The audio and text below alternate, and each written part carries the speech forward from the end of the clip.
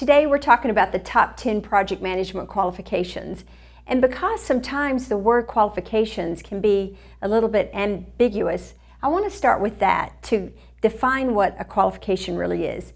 So qualification is a quality or an accomplishment that makes someone suitable for a particular job. You may see some job boards where they announce that the person needs to be able to communicate, maybe they need 3 years of experience, maybe have formal project management training, and be a certified project management professional. So when I talk to people, what they're really asking is, when they see a job board, they want to know, how can I qualify? So here's how I answer that. It really depends. So what does it depend on? So the qualifications for a project management position in a corporation are going to differ than those maybe for a nonprofit organization or even a startup organization.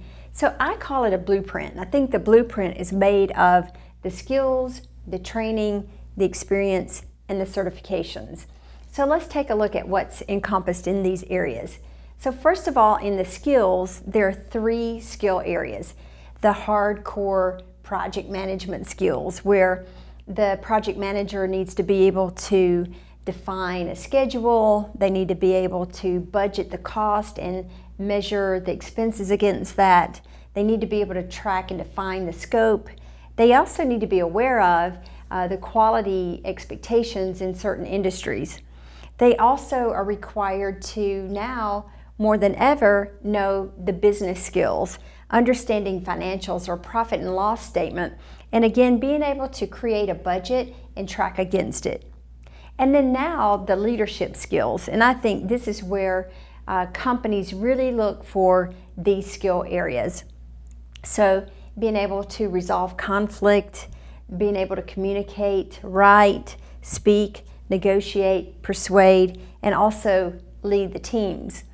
And then we look at training, and when we talk about training, companies typically look for a certain number of hours of training they're looking for. And typically in a corporation, they're looking for formal training, but there are also informal training that maybe you received from a group, organization, or even an association you belong to. They also look at the number of years of experience. If you're coming into an entry-level job, they may just want to know that you've had experience maybe as a volunteer, an intern, a co-op, or some other entry-level job. And then for the advanced level, they may be looking for maybe 2 to 3 years of experience as a project manager. And then more importantly and more popularly, you see the certifications. Companies now are looking for their project managers to have certain certifications. They typically want them to have a project management certification, which means a certain number of hours of training. And then also the PMP certification by PMI, the Project Management Institute. And to be even qualify for that exam, you have to have so many number of hours of training and also a certain number of years of experience. And then more commonly, you'll also see a BA, a business analyst. Companies want their project managers to understand the business analyst.